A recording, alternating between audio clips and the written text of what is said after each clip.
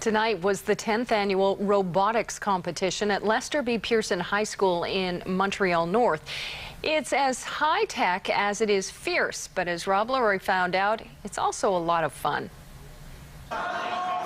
Who dares rage against this machine? This is 2 months worth of hard work. It's all plexiglass, the thing's light, the thing's agile. We have big expectations for tonight. The team from Vanier had the power. Even had the loudest cheerleaders. What they didn't count on was their plucky little adversary, made by the girls from the study. The most important thing, personally, I think, is to stay calm under stress. Calm down, you can get it. And there's a lot of stress. These high school and CEGEP students have been working for months, building their own machines pretty much from scratch. The tracks are operated by drill motors. But in the heat of battle, it doesn't always go as planned. The sprocket that our wheels are turning on, it came unconnected from the motor.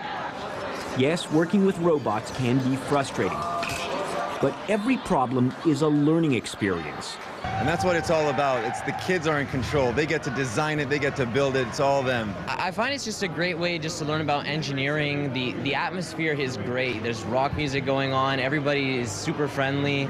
It's just so much fun here. It's really a great experience, I find. And the packed crowd loves every second. I think it's amazing. We're having a great time. It's fantastic competing with everybody and interacting too, seeing what everyone has to offer. In this competition, it's not about winning. It's about making a robot that works and making it better year after year. Rob Lurie, CTV News. Great turnout tonight. Earlier